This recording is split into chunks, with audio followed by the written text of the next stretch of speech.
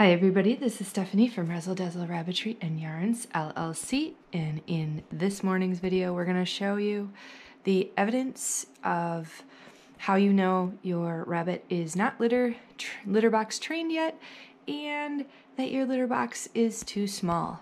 So one of the things that I highly recommend is that you hit the subscribe button and you press the bell right away. That way you get notified of all of our videos on Angora Rabbits and all things Angora Rabbit. So we have Miss Bianca with us. She has an extremely dirty nose. She was making a mess with her water and had previously spilt it everywhere. Look at all these.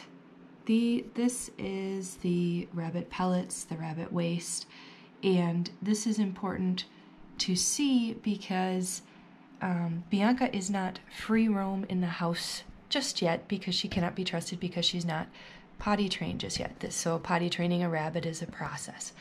And one of the things that you can note right away is the size of Bianca's litter box. So if you take a look at the litter box, and she is freshly shorn because she is an Angora rabbit, this litter box is way too small for Bianca. The litter box should be much, much, much larger, and the amount of pellets, this is just from overnight. That's all that this is on the ground, all of these pellets, and you can see she kind of has an area close to where she eats. This is quite common. Rabbits will go to the bathroom where they eat and drink. And so there's really not a lot of pellets in here, in her litter box.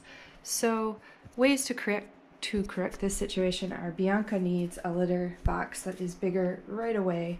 She needs all of these pellets, the rabbit waste. This all has to be swept up and placed in her litter box to show her that where her waste should go. Now, one thing you should note is that there's no, we don't see any evidence of urine on the ground in here. And these are slate tiles that she's on in the entryway of a house. And she has her own little window here that she can look out of.